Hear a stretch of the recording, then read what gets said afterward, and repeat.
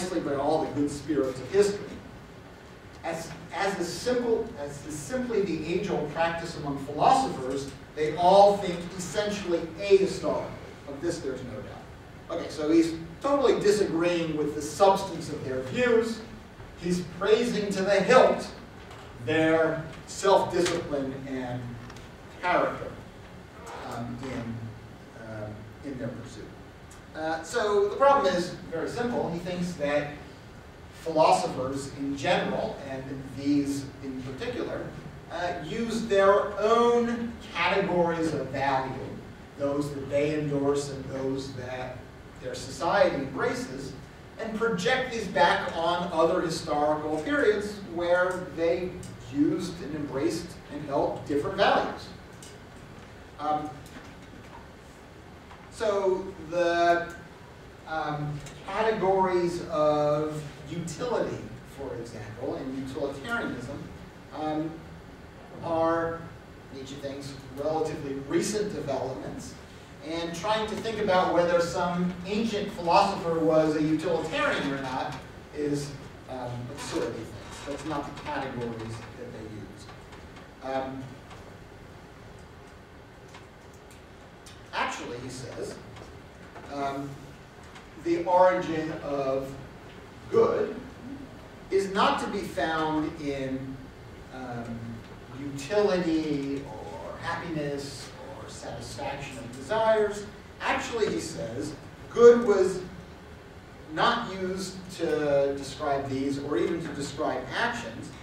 Instead, it was originally used to describe a social rank or status, a kind of person, and specifically a kind of person who held a certain social position. So it was used, he says, the bottom of 10, it was used to describe the good themselves, that is, the noble, powerful, higher ranking, and high-minded, who felt and ranked themselves and their doings as good, which is to say, as of first rank in contrast to everything base, low-minded, common, and vulgar. So the contrast between egoistic and altruistic acts that morality designates as good and evil comes much later. So this is only what emerges when aristocratic value judgments based on rank are already in decline. Okay, so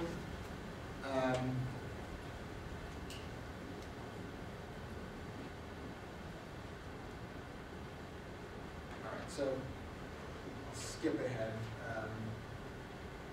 to section 4 then, where he's giving some sort of etymological evidence for good being associated with a certain class, a certain rank, rather than actions.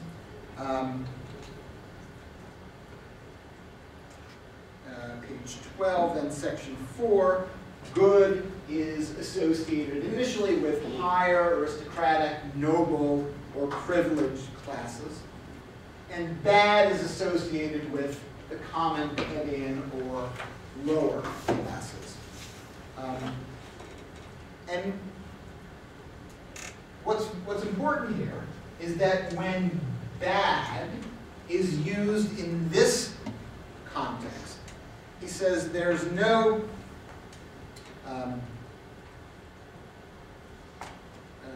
right at line 20 in section 4, he says it originally designated the plain, the common man, as yet without a suspecting sideward glance. There's no suspecting sideward glance concerning those who are bad. In particular, there's no blame. There's no blaming them. So he thinks that this use of bad and the contrasting term good, when used in this way, is not a moral distinction at all. So morality is going to be closely associated with the idea of blame from Nietzsche. So this distinction initially is not part of the moral system of values. Now, obviously, it does involve evaluation. So calling something good and something else bad obviously is ranking those things, obviously is evaluating those things, obviously is putting some things higher than others. But it doesn't mean that we have a system of morality yet. Nietzsche's point is precisely that we have a pre-moral system of values. And you can see this by thinking of calling someone or something bad in this sense is certainly saying that they are worth less than something that's good. There definitely is a ranking here. But you're not saying, when you say somebody is bad in this sense, when they're of a lower class than someone else, they're worthless. But you're not saying that they've done something wrong. You're not saying that they're culpable for their action. So Nietzsche thinks that the traits commonly associated with the upper classes come to be called good also. Traits associated with lower classes come to be called bad. But it doesn't mean that, again, they've done something wrong or that what they've done is immoral in some sense. Okay. So I'm going to say it one more time. So in this initial form, good and bad are terms of evaluation, but not moral terms of evaluation. They're primarily associated with social class and social position, over which individuals have no choice. They're assigned to these social classes, and there's no blaming them for this. They didn't do anything. Nonetheless, they're more or less valuable. Okay, in addition to the people of the higher stations calling themselves good, sometimes, especially when they are members of a priestly class, they also call themselves pure. And this draws attention to the fact that they are religious. So members of this higher class often, especially when they're members of a priestly or religious order, are going to call themselves pure as well. And Nietzsche thinks that we should take this literally, that they are pure because they obey certain kinds of rituals of cleanliness. So this isn't yet that they have metaphysically pure souls or something like this. This just means that they have certain habits of washing or sexual habits that keep them clean. And notice that Nietzsche here doesn't have much sympathy for them. He's not too taken by this. He says,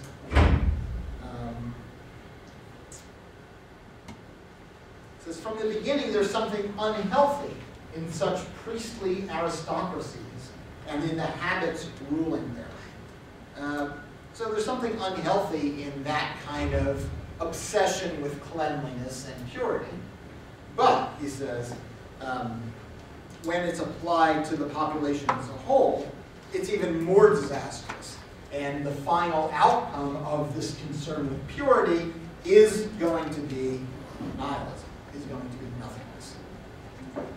So why is that? At the bottom of,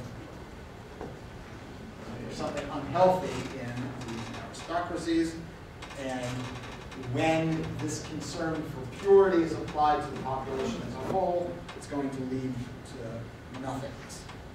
This is the very bottom of page 15. He says, with priests, everything simply becomes more dangerous.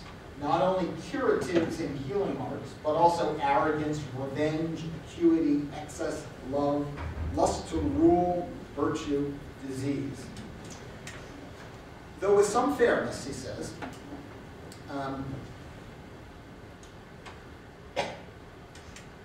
one could also add that it was on the soil of this essentially dangerous form of human existence. Okay, so this idea of self-denial and purity, concerned with cleanliness and purity and self-denial.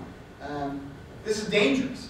This is going to risk having, when spread throughout the society, it's going to risk having all of us turn away from our embodied physical existence to nothingness, to nihilism. On the other hand, he says, this is where this passage left off. Though with some fairness, one could also add that it was on the soil of this essentially dangerous form of human existence, dangerous because it may lead to nihilism, and turning away from our embodied existence. It was on the soil of this essentially dangerous form of human existence, the priestly form, that man first became an interesting animal. That only here did the human soul acquire depth in a higher sense and become evil. And these are, after all, the two basic forms of the previous superiority of man over other creatures. Okay, so this is a crucial point in Nietzsche's attitude toward morality, because it's this concern with purity that, when spread through the society, generates a moral system of values. And it's crucial that you see both sides of Nietzsche's attitude toward this.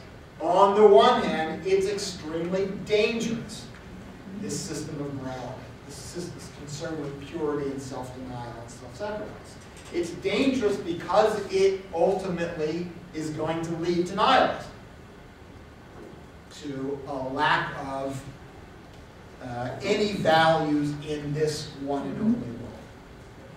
But on the other hand, Nietzsche is very clear here that this turning toward purity, this self-denial and self-sacrifice, what ultimately will be revealed to be the ascetic ideal, as part of moral morality.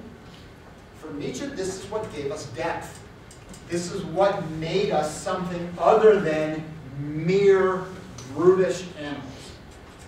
This is what elevated us beyond our previous existence. And this psychological depth, for Nietzsche, this is what gives us a will. This psychological depth is of immense value. It's what makes human beings special. It's what gives us some kind of status that's not merely an animal existence. Okay, so I'll stop here. We will continue talking about the first treatise. So for Wednesday, you should finish the first treatise. I'm guessing we'll actually go until Friday, but we should be done.